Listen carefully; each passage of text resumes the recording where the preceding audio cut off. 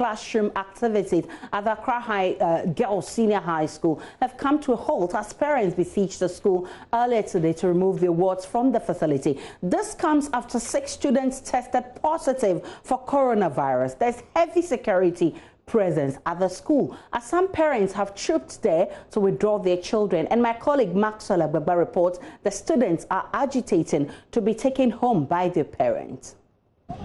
Agitations here at the Accra Girls Senior High School, where some of the students here are demanding that they are released so they go home because they have heard news about some of their colleagues who have reportedly tested positive for the coronavirus.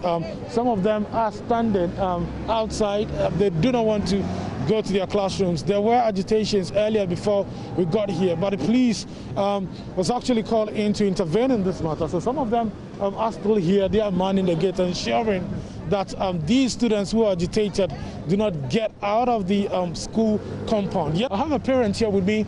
Well, I'm here this morning to try to find out the situation, because last night we picked a feed that 6 students of Accra Girls have tested positive. And I know I have a ward here. I'm a concerned parent. We have a common platform for parents. Common platform for parents.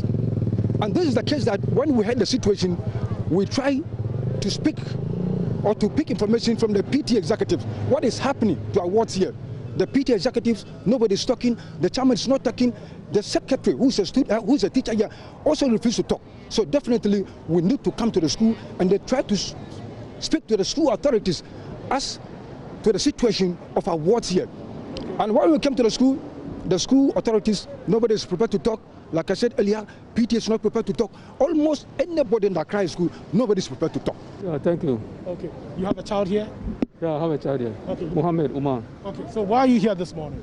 Well, I just had information that the children in the school had a demonstration yesterday, that they are now more interested in staying there again, so they want to come home.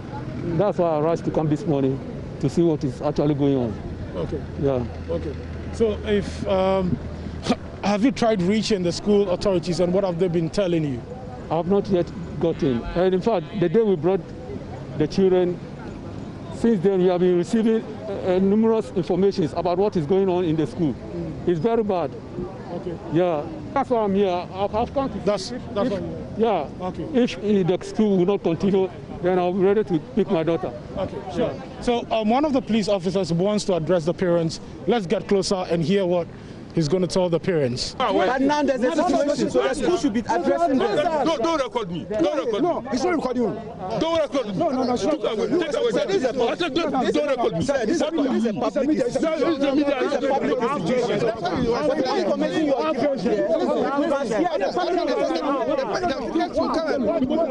Well, at this point, the police officer who came in the Kotobabi police station patrol car is attacking one of the media people here. Don't touch me, please. He's attacking one of the media people here reporting from the Accra Girls Senior High School.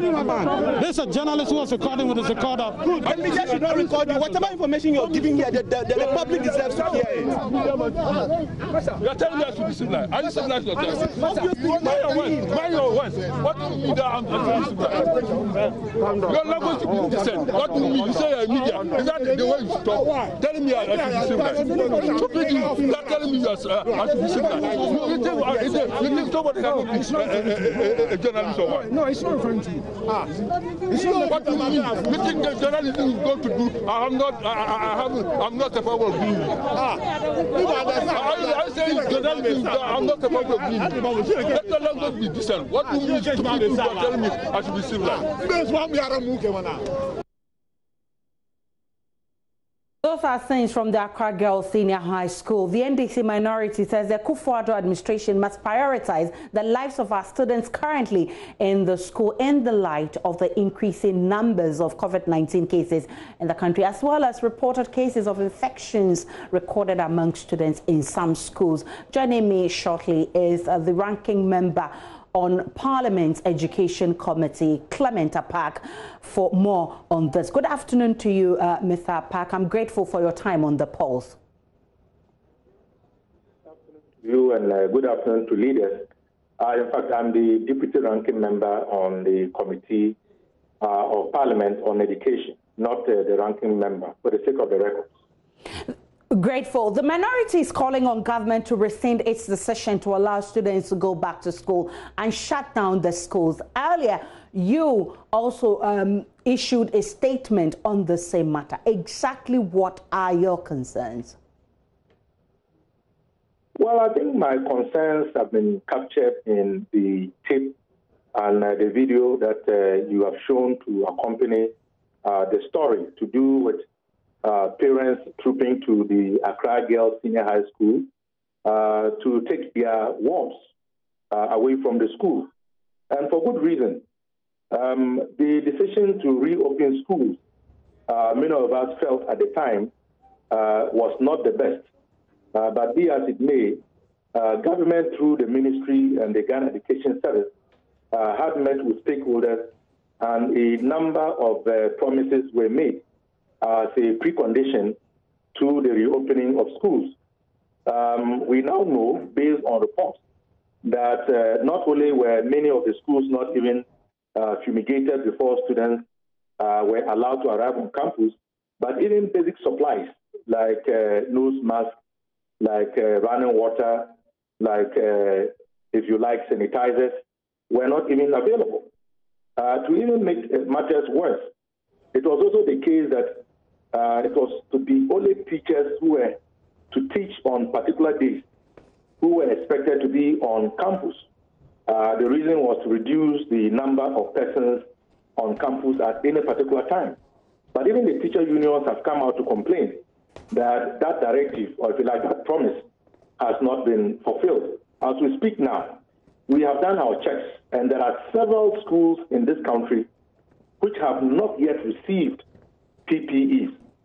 To add salt to the injury that we are all facing, and the fact that, you know, this virus keeps increasing in terms of the case count, we now know that at least in the Accra Girls Senior High School, students have tested positive. Now, the question that we pose is this: is it not better for us to postpone the exams and allow for the students to go back to their parents till a time where conditions will be conducive for them to get back to school and study to write exams, than to continue this policy of having them on campus where they are getting infected, and indeed when they become sick, and I mean, God forbid, if they die, then what is the purpose of this exercise? Is it not better to have live wards, even if they become illiterate, than to have kids in school who may not even see the light of day? Is it that you want the personal protective equipment and also the adherence to social distancing protocols, or you simply want the schools shut? Well, I think what has happened in Accra Girls makes the case that the best option now is to postpone the exams. And I mean, we don't see any justification for Ghana and our government under President Akufo-Addo insisting that these students must go back to school and write exams this year.